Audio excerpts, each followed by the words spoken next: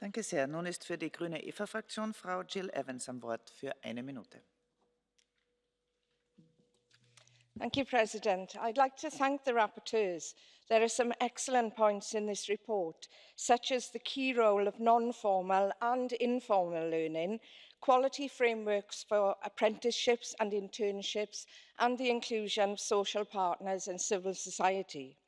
Upgrading education and training is a crucial issue in my constituency in Wales, as it is across the EU.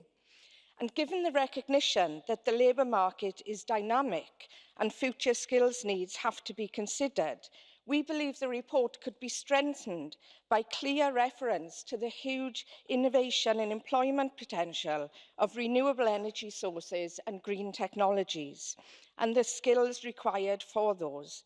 There's also a need for reference to upskilling in relation to migrants, consistent with the action plan on the integration of third country nationals.